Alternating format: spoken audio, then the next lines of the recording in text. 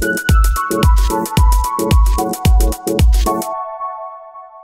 everybody, and welcome to another AvidMax tying tutorial. Today's fly is the Chernobyl Ant.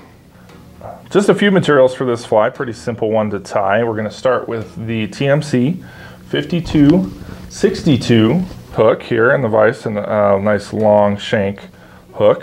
Then we're going to use the Uni 6/0 in black thread with some 2mm tying foam, the hairline thin foam in black. And we're going to use a little bit of yellow as well, just for some visibility. And then we're going to tie in some rubber legs on this, the medium round rubber legs in black as well. All right, so to start this fly, we're just going to start our thread, just like you normally do, right on the hook shank here. And we're going to work our way back. We can clip out our excess material, tag it in there. It's kind of where the Chernobyl stuff started, as I understand it. This Chernobyl Ant is the first to come around, just utilizing that foam and tying in the segmentation of it. So a lot of evolution from there after this pattern.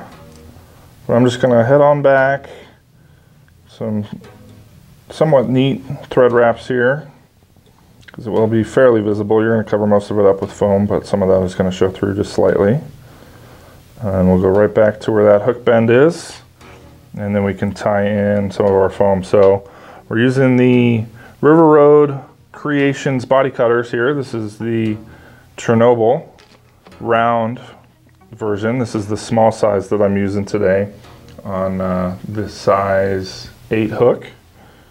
And I'm just going to fix that right on top, and we're going to tie in our first piece. And we can do one loose wrap and kind of figure out where we want it, and then cinch that down and do another wrap and pull it tight to the hook shank here. And we'll give it just a couple of quick turns to make sure that it's fairly set there. And then we come back in with another piece of foam the same size, and I'm doing the same colors. It's going to be an all black variation of the Chernobyl Ant.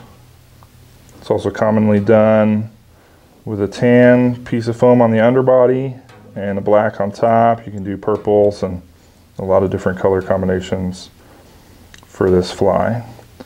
But we're just going to make sure that's secure. I'm going to do a couple threads snuck underneath it to help prevent it from moving around on the hook shank there.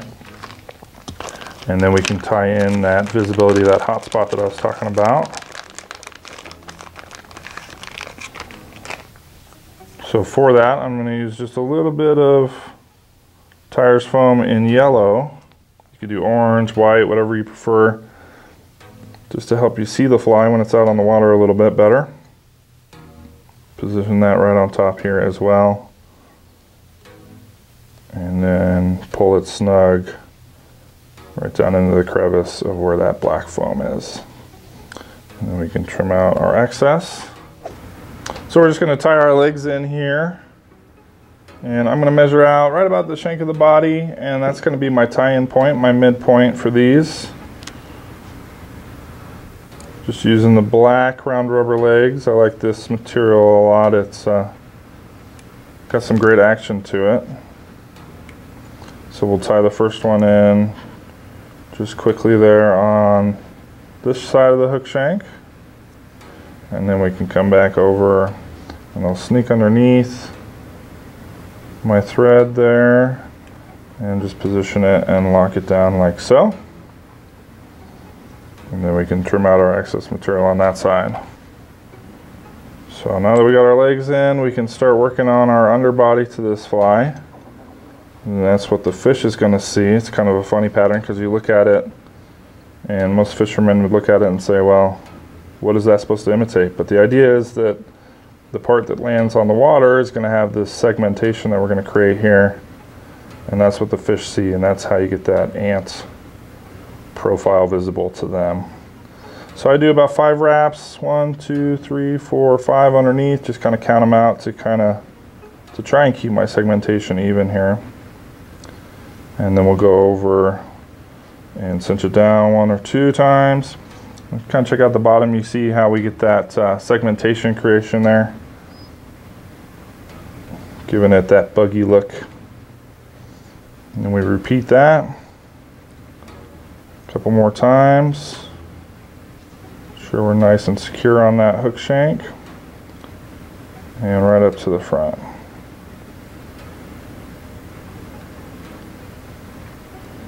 Just going to create a little bit more thread base underneath here. And then we can capture off that last segment. Just like so. And make sure that's not going to move around on us. And bring down the top piece of foam. And secure it just like we did the back half. Nice and snug there. It's all looking pretty good.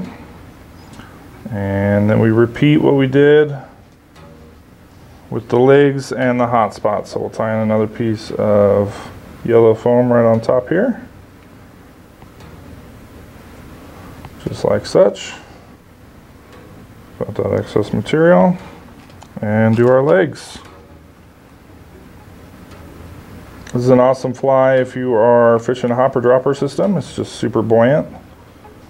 Having that foam all throughout, doubled up, really helps keep things afloat. You can throw some heavier droppers off the bottom when you got something like this holding them up. So same thing, we'll just use our thread to capture that piece of leg. And we can trim out our excess material here.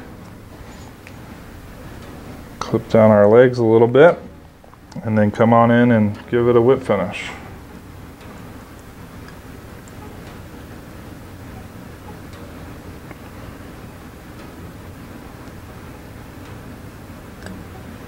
Just like so. And then I'm going to shorten up my legs just a little bit, kind of even them out here. We'll do the front half together. All at once.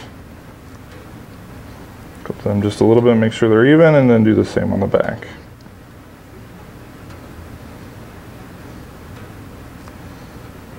There you are, there's a finished Chernobyl Ant.